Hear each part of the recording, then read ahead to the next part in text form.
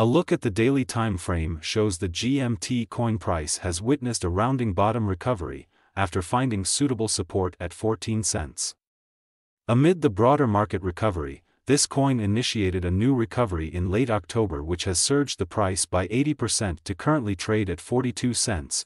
Having said that, the GMT price has showcased a significant 57% recovery in the last 48 hours despite the current market uncertainty.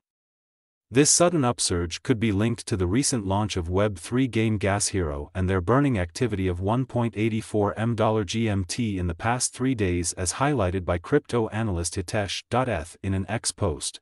With today's price surge, the GMT price gave a deceive breakout of the last swing high of $0.373.